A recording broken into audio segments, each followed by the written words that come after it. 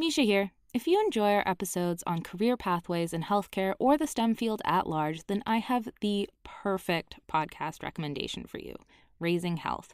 Previously called Bio Eats World, Raising Health comes from leading venture capital firm Andreessen Horowitz, the same team behind the acclaimed A16Z podcast. Each episode, Raising Health dives deep into the heart of healthcare, biotech, and AI with venture capital investors and A16Z general partners. Along the way, they explore the real challenges and opportunities in health and biotech entrepreneurship. So whether you're interested in building a new digital healthcare company or your company is advancing a new, novel medicine, Raising Health sheds light on some of the opportunities and obstacles along the founder's journey. Not to mention, you'll hear raw insights, actionable advice from notable guests like Omada CEO and co-founder Sean Duffy, and AI expert and In Citro CEO Daphne Kohler. Don't miss out. Follow Raising Health on Apple Podcasts, Spotify, or wherever you get your podcasts, and tell them I sent you. A science story, huh? These NYU scientists, I felt right. I was so And I just thought, well, I figured it out. It was that golden moment. Because science was on my side.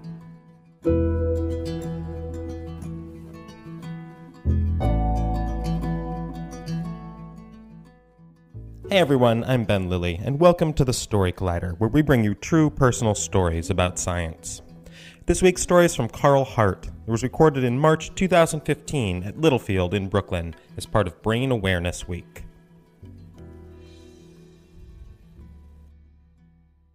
You know, when they told me this was in Brooklyn, I kind of expected a different crowd. You know, I grew up with 1990s hip-hop, and when people said Brooklyn's in the house, I thought of another sort of racial composition. But so my story was geared towards that crowd. But just to let you all know, you all should know some things about me. See, I grew up in the hood, and so when I think about the hood, I was thinking about Brooklyn's in the house.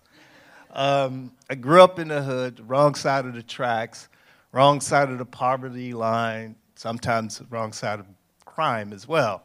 You know, I engaged in petty crimes. I used and sold drugs. I carried a gun. The fact is, by the time I was 17, I probably should have been dead or in jail. But eventually, I kind of took formal education seriously, and I earned a PhD in neuroscience. And earning that PhD in neuroscience changed my trajectory and maybe even saved my life.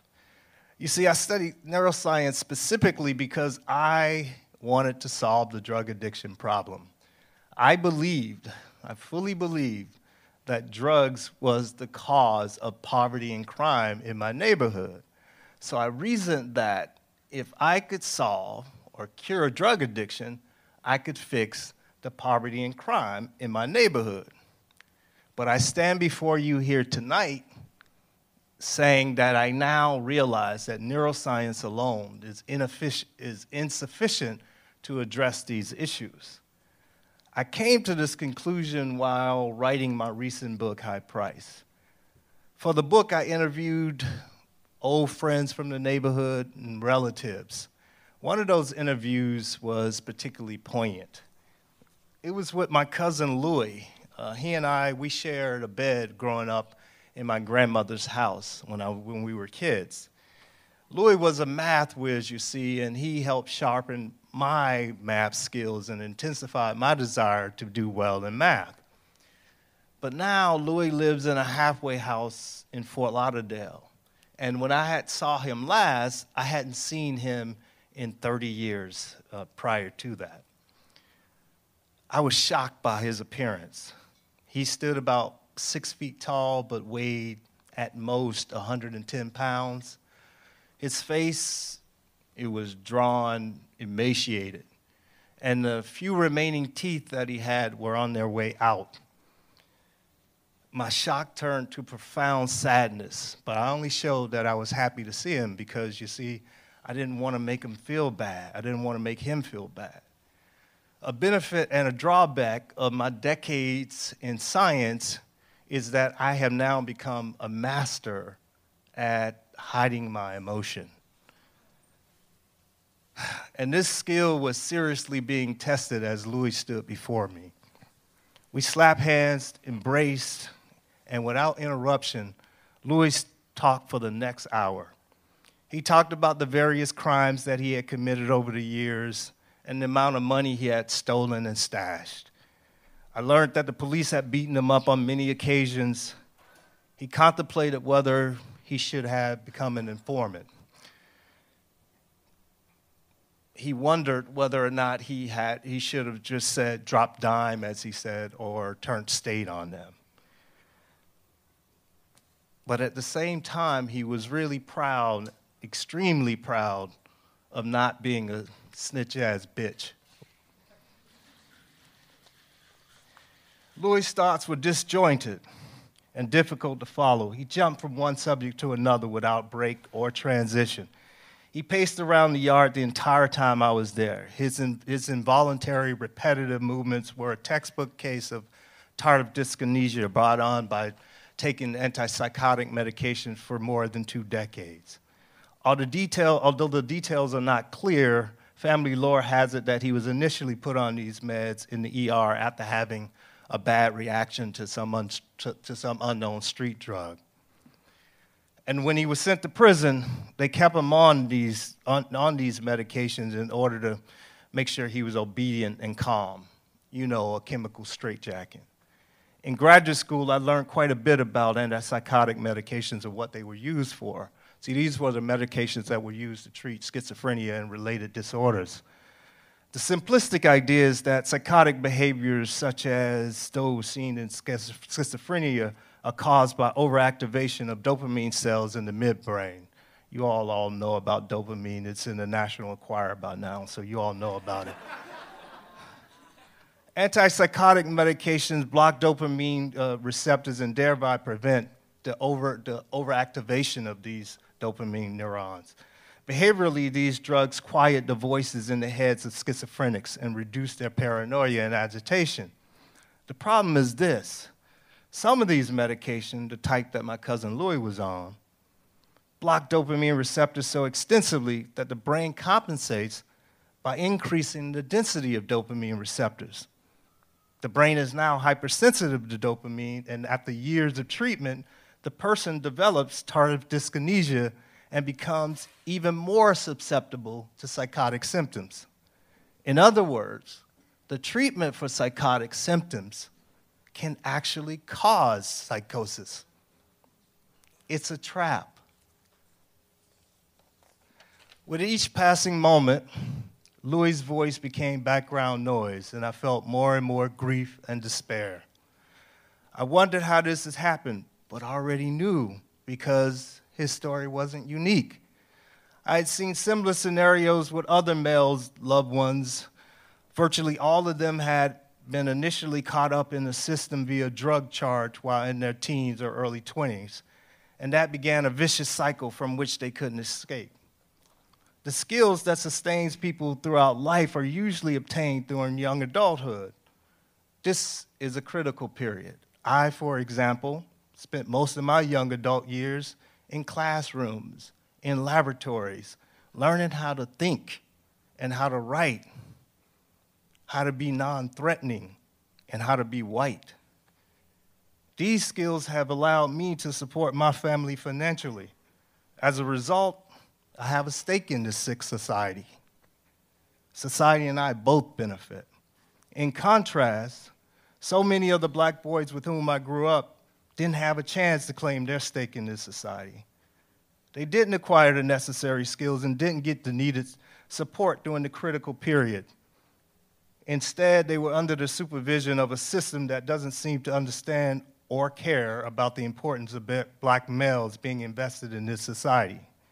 Supporters of this system have an irrational focus on eliminating certain drugs and are preoccupied with those who violate those drug laws, especially if they're black.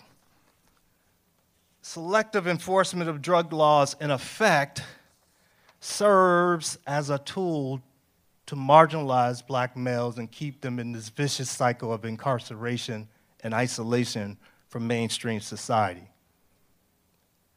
Now, don't get me wrong, I'm not suggesting that people shouldn't be sanctioned for legal infractions, because there are times when sanctions are quite appropriate. However, the penalty should not be so severe that the penalized young person is unable to recover and stake a claim in society. In such cases, we all lose. And with no real stake in society, many of my friends and relatives feel that they have nothing more to lose. And as James Baldwin so eloquently put it, quote, "The most dangerous creation of any society is a man who has nothing to lose," end quote. As my time with Louis was drawing to an end, I was reminded of the days when we were kids climbing the huge tree in my grandmother's yard. "Don't go too high," he would say. You see, he was older than I was, and he felt compelled to look after me to make sure that I didn't step on a weak branch and fall.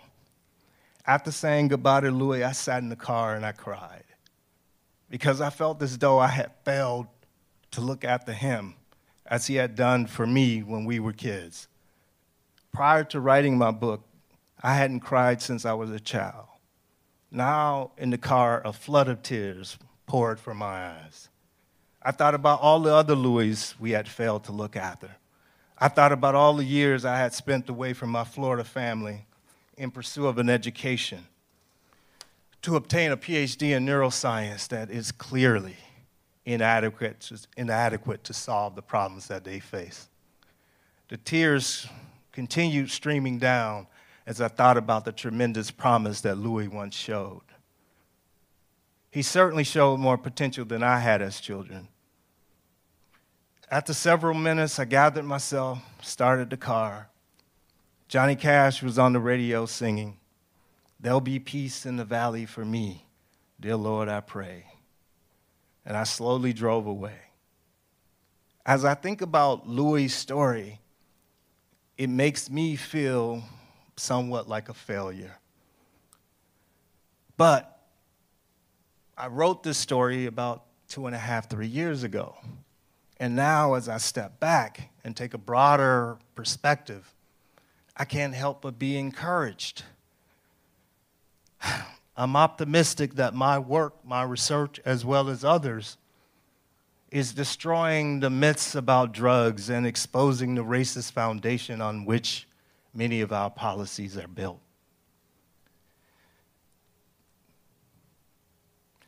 My work, as well as other people's work, is also helping to keep people safe and out of jail, here and abroad.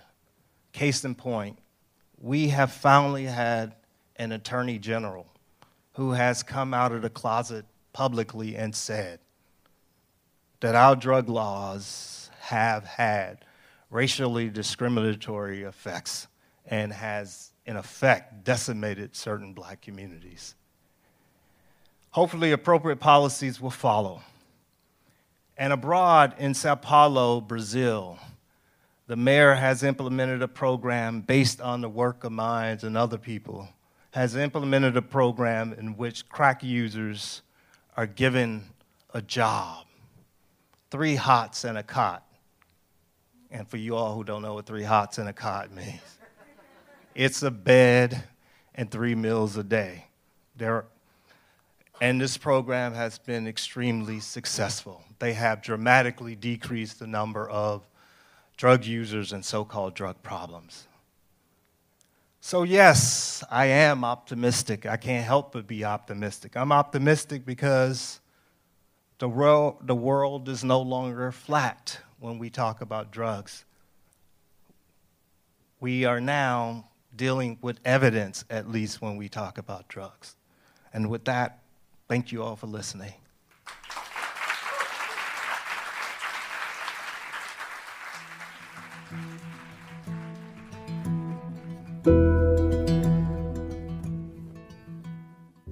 That was Carl Hart. Carl is a member of the faculty at Columbia University, jointly appointed in the departments of psychology and psychiatry. He teaches undergraduate and graduate courses in neuroscience, psychology, and pharmacology, and has been recognized for excellence in teaching with the university's highest teaching award. He's also a research scientist at the New York State Psychiatric Institute in the Division of Substance Abuse.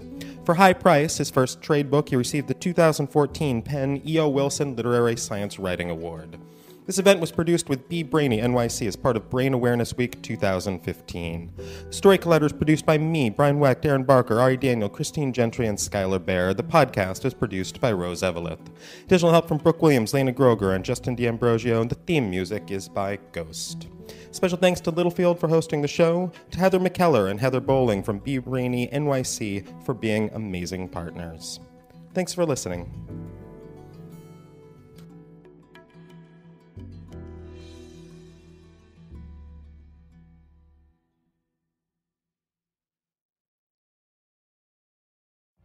Every day, we rise, challenging ourselves to work for what we believe in. At U.S. Border Patrol, protecting our borders is more than a job. It's a calling. Agents answer the call, working together to keep our country and communities safe. If you're ready for a new mission, join U.S. Border Patrol and go beyond. Learn more at cbp.gov/careers.